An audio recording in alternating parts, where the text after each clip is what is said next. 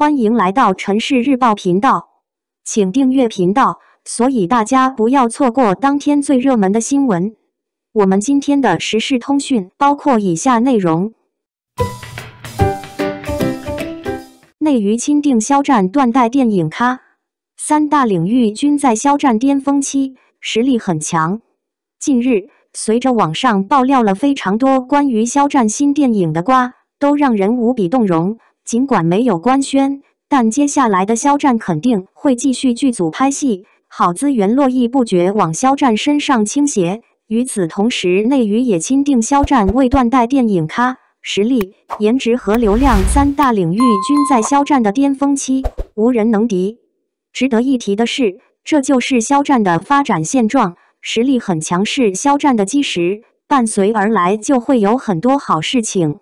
据悉，内娱钦定肖战为90后断代电影咖，肖战在流量、实力和颜值三大领域都是巅峰期。随着肖战主演的《射雕英雄传》问世，这部电影很有可能会拯救武侠剧的没落，已经预定国际同步上映，重视程度有多高，世界范围内的影响力有多大就不用介绍了。对于肖战来说，肖战实力很强，已经不需要质疑了。肖战每一个角色，不管是什么类型、什么风格，肖战都可以轻轻松松驾驭。从粉丝们的反响来看，大家纷纷表示跟着官方走。目前只知道肖战有新电影《射雕英雄传》和新剧《藏海传》，期待早点见面。至于网上爆料了肖战这么多作品，还是那句话，非官宣不约，吃瓜不信瓜。总之，祝福肖战。作为优秀的实力派演员和正能量偶像，肖战只需要脚踏实地走好自己的路，安心拍戏即可。一如既往信任和支持肖战，和肖战共同努力，奔赴美好的未来。肖战未来可期，顺顺利利。肖战三大瓜同时登上热搜榜，均是实力强悍大剧组，肖战地位高。近日，随着肖战新代言重磅揭晓，网上铺天盖地，非常多媒体还在报道肖战所谓的新作品，不完全统计已经有三大瓜了，还同时登上了热搜榜。这三大瓜还都属于实力强悍的大剧组，合作导演有王家卫、徐克等，并没有得到官宣。值得一提的是，尽管这样的爆料并没有得到官宣，但是这丝毫不影响肖战在娱乐圈里的崇高地位，一直以来牌面很大，备受重视。据悉，青年演员肖战的三大瓜同时登上了热搜榜，每一个都属于实力强悍的大制作，阵容强大，包括参与王家卫导演的新电影《新旺角卡门》，还有人说肖战要和徐克导演二搭，再加上这段时间网上转得沸沸扬扬的德贤景致等，每一个都拥有非常高的流量和热度，没有办法，牵扯到肖战就注定是这样。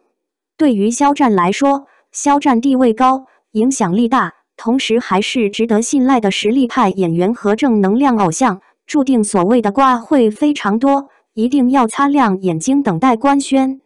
从粉丝们的反响来看，大家纷纷表示，无论肖战接下来拍什么戏，进什么剧组，都会期待和祝福，不会打扰和左右肖战的选择。肖战非常清醒，事实证明也是一位全能型艺人，无论是拍什么类型的角色，肖战都可以游刃有余，因此安心等待即可。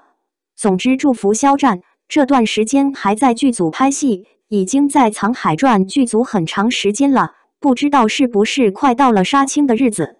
不管怎么说，追随肖战，也会支持肖战。肖战是实力派，未来可期。肖战猫人成绩单曝光，一个平台就破5000万销售额，带货能力强。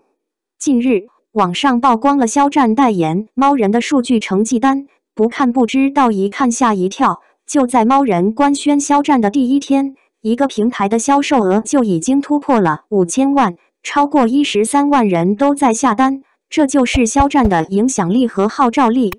值得一提的是，肖战身上优秀的地方实在是太多了，是实力派演员，也是一位带货能力非常强大的顶流巨星。据悉，肖战猫人成绩单曝光了，又一次被肖战强大的影响力和个人号召力所震惊到，商业价值无人能敌，一个平台的销售额就已经突破了5000万，这是当天的数据，还是单平台，不敢想象全平台的销售额会是多少。知道品牌方的存货早就清理完了，每一个主播都喜笑颜开，和肖战合作大赚特赚。对于肖战来说，创造出这样的局面也是意料之中的事情。肖战带货能力很强，这是业内不可否认的事实。从粉丝们的反响来看，大家纷纷为肖战送祝福，就是喜欢看到这样的场面。代言商务频频更新，肖战更是屡创佳绩，不可阻挡。更重要的是，肖战是一位专注于拍戏的实力派演员，目前还在《藏海传》剧组拍戏，期待早日顺利杀青和观众朋友们见面。总之，恭喜品牌方，事实证明选择肖战没有错，无论是流量、热度、销量、粉丝等每一个领域都赚得盆满钵满，这就是和肖战合作的结果。希望肖战顺利利，期待肖战的作品早点播出。肖战未来可期，越来越好。梦中的那片海登陆霓虹卫星剧场，肖春生与樱花之国的春日邂逅。梦中的那片海即将于今年5月跨越海洋，登陆日本霓虹卫星剧场电视台，以其独特的魅力触动樱花之国的观众心弦。这部在华语圈内引发热烈反响、台网口碑3爆的佳作，将以日文名春代巧手盼春 The Seeing The Dream 与日本观众相见，预示着一场关于梦想、青春与时代变迁的跨国文化对话即将展开。5月18日下午5点，霓虹卫星剧场电视台将率先播出《梦中的那片海》第1集，为日本观众揭开这部话题佳作的神秘面纱。这一精心安排的时间节点，恰似春末夏初之际，万物生长、生机盎然的时刻，与剧名春代所蕴含的期待春天来临之意相得益彰。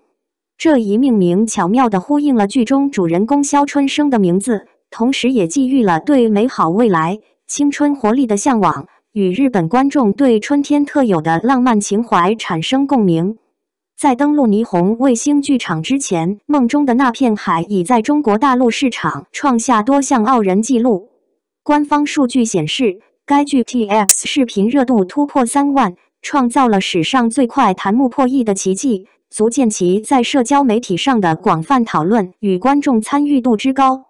此外，该剧还摘得了酷云全端播放量第1、德塔文电视剧景气指数第1、猫眼电视剧热度月榜第1等桂冠，充分证明其在不同维度的影响力与观众认可度。